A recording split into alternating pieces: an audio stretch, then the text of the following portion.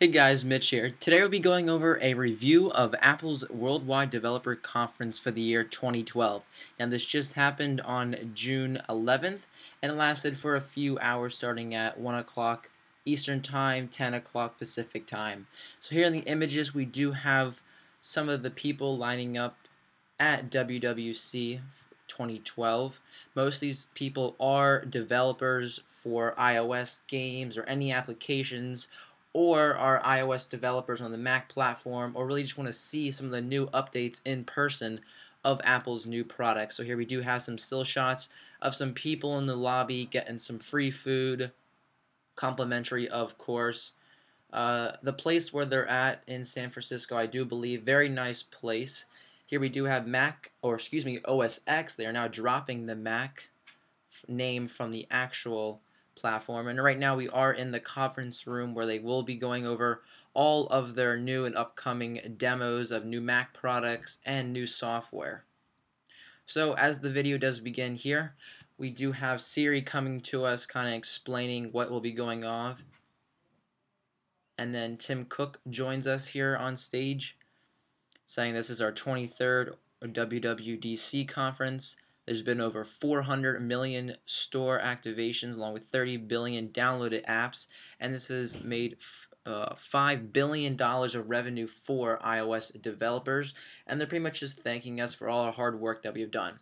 So first off is the Intel Core i5 and i7 processors. You now have a 512 gigabytes of flash with 500 megabytes per second. That's 2 times of an increase.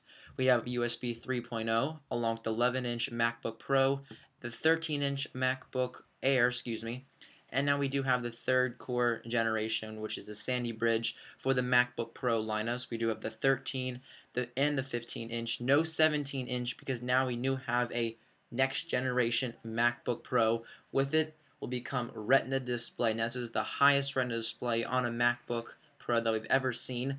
Along with its size, it's probably half the distance as a normal 2011 MacBook Pro. It does come with a Retina display and 220 pixels per inch. This is great for multiple apps such as Aperture or Final Cut Pro, Photoshop. On the back, we now have a new redefined flash up to 768 gigabytes, and the battery has been increased to 7 hours. You have an SD card slot, an HDMI, and USB 3.0, along with some adapters. Here is a face down of the MacBook Pro, and all these pictures are brought to you by Cnet. Now we do have a redefined air cooling system for the MacBook Pro with its new Retina display. And next up is OS X Mountain Lion. Now there's 40% of users on Lion right now, and 125 million of these are iCloud, and now you can store documents in the cloud, and the SDK will be coming today. This is the software developer kit for developers to kind of start experimenting with iOS 6 and Mac OS X 10.6, I do believe. So now we do have messages. Right now you could have gotten this in beta, and now dictation. This is separate from Siri, but you'll still be able to talk to your computer and it will type out words that you do say. We do have some Twitter integration into the Safari for OS X, and a whole new redefined Safari browser on our Mac here. Here we do have the dictation being used, and now we do have a new option known as Power Nap. This allows you to silence all your operations without your fans running in the background to really put your Mac asleep. We do have AirPlay mirroring, so right now we do have a eraser here trying to beat out the dev here. And this will be only for $19.99, so $20 for the software, really cheap. I'm glad that they did do that. Next we're on to iOS 6. Now iOS 6 beta is available today for developers, and there are going to be very satisfied customers over the brand. Now we do have some new upgrades, including Siri functionality for giving you places of interest, along with sports updates for different baseball teams, football, hockey, etc.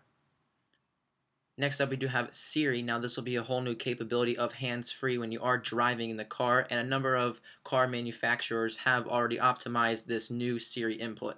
There will now be Facebook integration into iOS 6, so you can tweet about purchases you made in the App Store, or if you want to, or not tweet about, sorry, post on Facebook or anything like that. You now have a new Remind Me or a Do Not Disturb for when you want phone calls or text messages sent to you. FaceTime is now over 3G finally, and now we do have some new smart app banners such as like Yelp, and it does take into consideration the landscape mode as in that picture of ESPN. You now have an edit VIP, and you can insert a photo or video right into that. Now we do have a new guided access. Now this does come with new maps that are brought to you by TomTom, not Google anymore. So it give you incident reports, turn-by-turn navigation, along with 3D mapping. Now Siri will also be integrated into this, so we'll give you the turn-by-turn navigations for the 3D mapping, allowing you to figure out wherever you are with these amazing quality images. Now they will tell you how far you've been, how close you have already been, and with iOS 6 there's over 200 features that will be available today for beta developers. If you do want to get your hands on iOS 6 early, I will have a video in the upcoming where you can register your UDID and get these all for free. So if you guys do like these videos, don't forget to give a like up, leave any comments below, and don't forget to subscribe to stay updated. Thanks guys.